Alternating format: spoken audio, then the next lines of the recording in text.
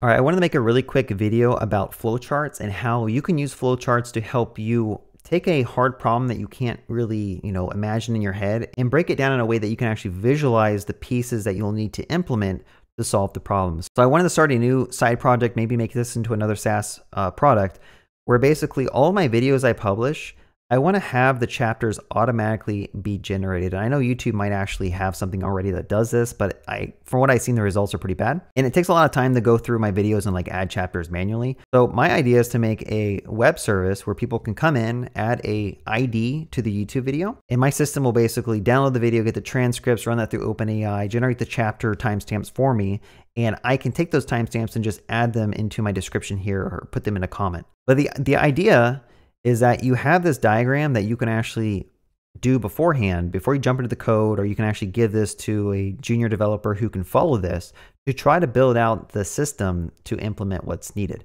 Okay, there's a really good example of how complicated systems can get. This is the Slack flowchart with notifications, I believe. So like when someone sends out a message in Slack, this is a flowchart just to know if a notification should pop up for you as a user. So as you can tell, some pieces of software can get very, very complicated, and a flowchart is sometimes the best way for a human to understand what the heck is going on. Because as you can tell, like trying to keep track of all this stuff in your head, it's just not going to work out. It's just not going to happen. Okay, so flowcharts are super, super useful.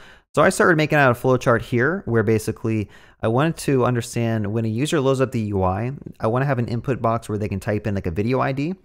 And when they submit that, it's going to go to a backend service which is going to download the transcript from YouTube.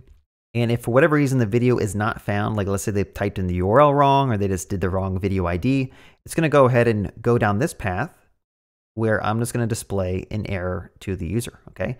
So the happy path, if I follow this down, let's say the transcript does download fine, we're going to take that transcript data and we're going to pass it to OpenAI. I'm going to tell OpenAI to generate a bunch of chapters for that transcript, right? So typically when you download a transcript, you get timestamps and you also get like the words that were said during the video. But I want to make OpenAI basically look through those timestamps and the words, group them into maybe sections or chapters, and give me some more like combined information about what those chapters are, right? So happy path, if everything goes good, we're going to return the chapters text to the user and they can basically upload that or paste that into their YouTube video. So I might even say down here, user pastes into YouTube description.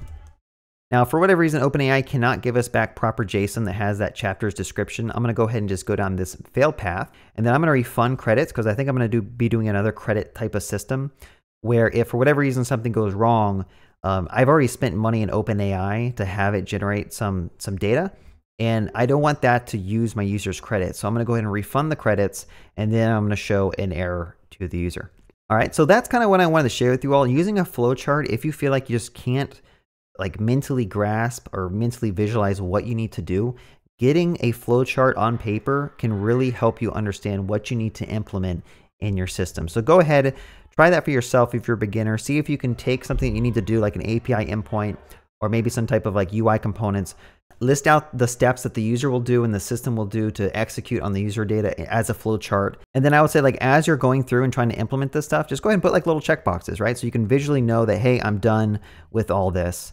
And you'll know that if you ever miss anything, you can just simply go back to this diagram and get that good information.